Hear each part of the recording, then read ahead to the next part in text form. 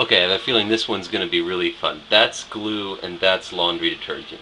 And anybody who watches YouTube videos probably knows what I'm about to try to do, especially considering the magnetic powder sitting there on the table too. So, let's see if we can make some magnetic goo. Now the first thing we do is we pour in a whole bunch of glue. Let's not put too much actually, let's make a small batch. I don't want to waste a lot of my powder. Now let's try putting in the magnetic powder. Get it nice and mixed in there. Can you see? Oh no, you can't.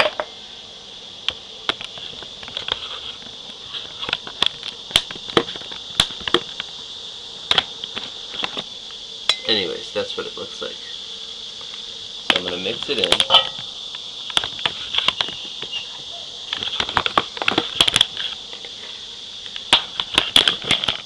This is proving a lot more difficult than I thought. I'm just going to stir it quickly myself, and then we're going to get back to it.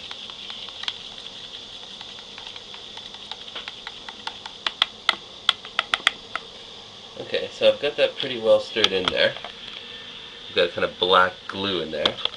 And now, let's put in our laundry detergent. Sorry about the horrible camera work, but what can you do? Whoa, I might have added a little bit much there, but let's give her a good stir.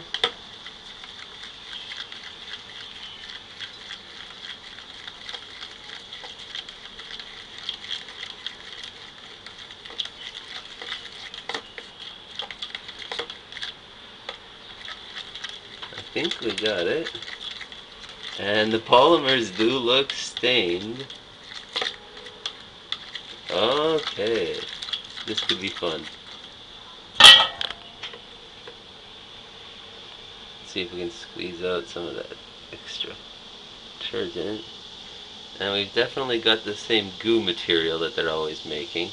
Only ours is black, and it's not staining my hands, which means it's in the polymers probably.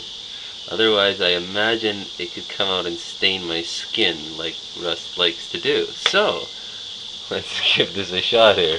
Please work. Hey. Okay, sorry, it did work. Just not doped high enough. See? Hey. So we do have magnetic goo here. And now let's try doping it up more. I don't want to waste too much. I've got other things I want to try, but it does work. So later I'm going to have to make a very strongly doped batch. Let's make a much smaller batch this time and dope it heavier. Okay, I think you guys are going to love this. Watch this.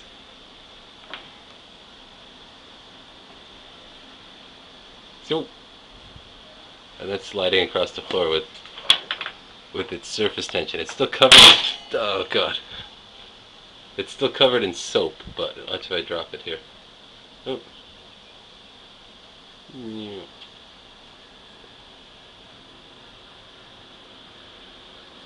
Hey, go down, go down, go down. It's like a little slug. Go down. Yoop. Okay, so it works. Let's see if we can stretch him. Will he move towards the magnet? Will he stretch himself yet? No, I'm gonna have to dope it even heavier. I don't know how much I got to put in there. And that's a pretty powerful magnet. Oh, he'll bend himself. Oh, look at him go. It's like a little slug. So this is gonna be some fun with electromagnets too, and it's waterproof as well. So this could definitely, or I think it's waterproof. I haven't actually really stress tested that, but and then we'll see how it does in electrolyzed water with all those extra stuff in there. But this could be some serious fun. Okay, couldn't resist, made an even stronger batch, and here we go. Check this guy out. Regular piece of floppy. Woo!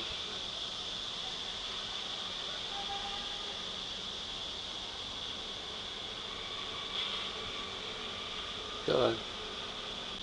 Okay, so I did it again, and I got a little piece, but I also got a ton more waste than usual. So I'm thinking I'm hitting the limits of the effect of the polymerization. Maybe any more, and it just negatively affects the polymerization process. So this is the best I got so far. He's pretty thin here. I guess I could make him thinner, but let's try. I mean, I'm sure I could make him even thinner if I really tried, but now I can't really get him to like pull himself, to stretch himself. That was what I was really hoping for. I was hoping to get something that would pull and stretch, but he definitely will react from quite a distance. Is he going to climb up?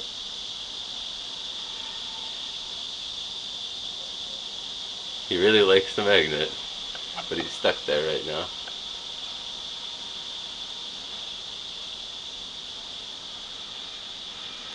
So these guys are going to be a lot of fun, I think. I can definitely find some application for this stuff. It looks really cool just playing with it like a little slug, but this material is going to be very handy.